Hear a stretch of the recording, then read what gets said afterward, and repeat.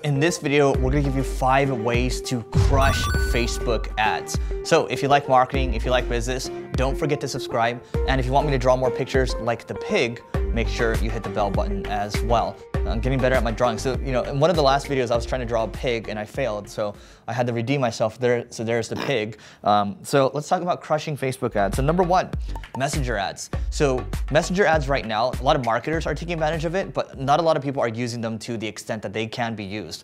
So what you can do, you can have a messenger bot on your site, and whenever people message it, you actually collect their information. So you can broadcast towards them using a tool like Mobile Monkey. You can use a tool like ManyChat or Chatfuel. There's all these tools available to you. And what you can do too when you're running messenger ads is you can collect their email address where you have their messenger subscriber, you have their email address as well, and then you also pixel them on your website. So you have basically what we call the trifecta. Number 2 is stories ads. So stories ads, Instagram stories, there's over hundreds of millions of people using Instagram. Facebook stories just came out recently. The costs are still very cheap on that as well. So if you want to get in on stories, we've been running story ads for a while, and the same story ads that I shot like a 15-second video in this office, didn't require much production value, and it works because people expect you to be shooting native to that, where if a video is too well done, they kind of like, oh, it's an ad, I'm just gonna skip it, right? So take that into account. Stories right now, it's underutilized. Take advantage of it, whether it is Facebook stories or Instagram stories. Those are good. Who knows what's going to happen with the other story formats. So take a look at that. Number 3 is remarketing videos. So remarketing videos, it's simple. If someone visits a services page on your website, does not fill out a form, guess what? You can retarget them because they didn't take an action. They had enough intent to show up on that page, but if they didn't take an action, retarget them because the costs are gonna be cheaper. This seems like basic, but sometimes people forget about this. Sometimes you're so much in the weeds that you forget about the basic stuff.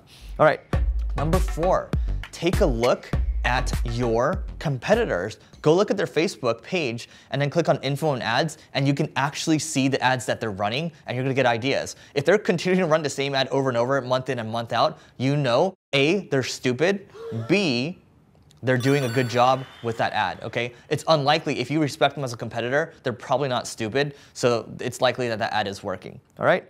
Number 5, last but not least, plus there's more than this, maybe another time if you subscribe to this channel and tell your friends about it, don't split the social shares. What I mean by that is, a lot of times when you're running ads, the amateur mistake, this is still, I see this happen a lot. People will make an ad and they'll make 10 versions of it. The social kind of proof is being split. What I mean by that is, let's say I have ad A over here, all right? So ad A, then we have ad B, right? Ad C, and then this one has like plus 50 likes. This one has like 10 likes. This one has like, 20 likes, right?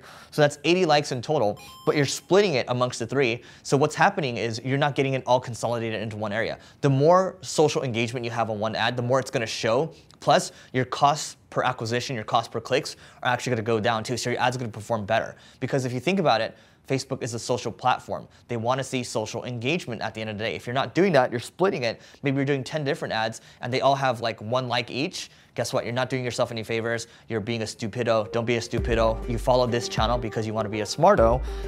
So make sure to leave a comment, guys.